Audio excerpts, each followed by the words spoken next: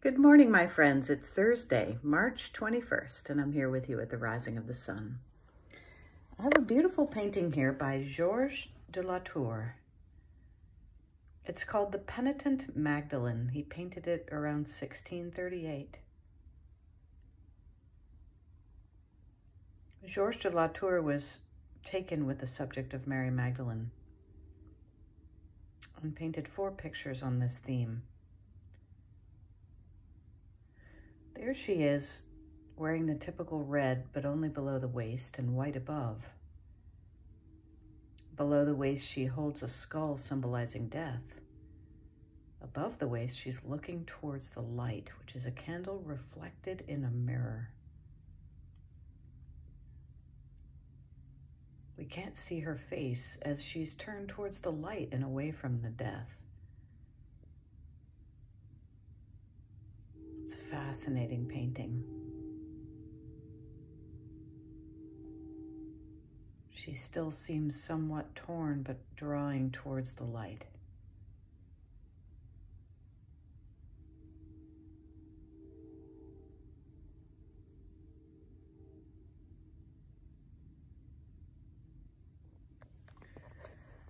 St. Paul, in the second letter to the church in Corinth, talks a lot about veils and mirrors today. He talks about how Moses, when he came down from the mountain after having encountered God, his face was so bright, but he put a veil over it to protect the people. He says, in Christ, the veil is taken away. In Christ, we don't have to be afraid to see the light in each other, to see the reflection of the glory of God in each other. We don't have to hide anymore. That if we follow Jesus, we're being transformed day by day, slowly by slowly, into Christ's likeness. So we don't have to look away. We don't have to hide or veil our light, but show our light to the world. I think Paul is trying to convince this church that they just need to be true to who God has made them and not be ashamed, not be afraid. Show their giftedness, show their joy and their glory that they've found in Christ. And you too, today, shine your light brightly. Don't hide behind masks or veils or busyness. Let it shine. Because God is shining through you into the world, and we need your light. Let us pray.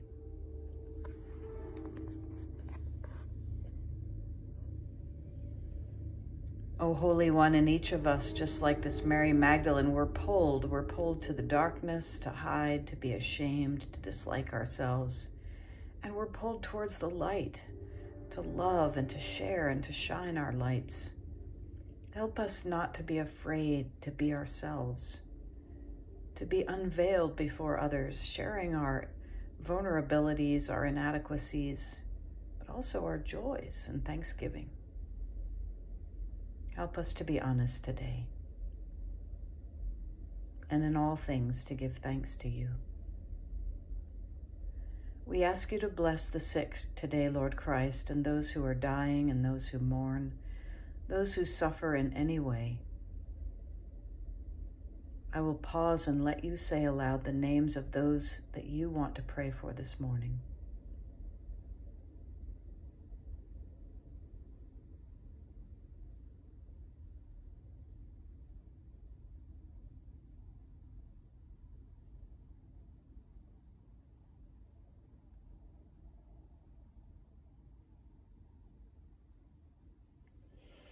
Grant us grace, Lord Christ, to be your light in this world.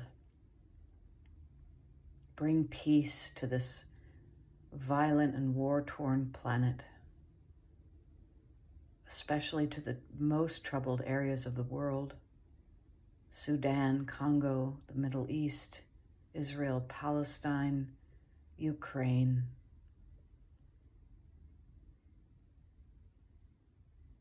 Give us wisdom to care for this earth, for our own bodies, and for one another.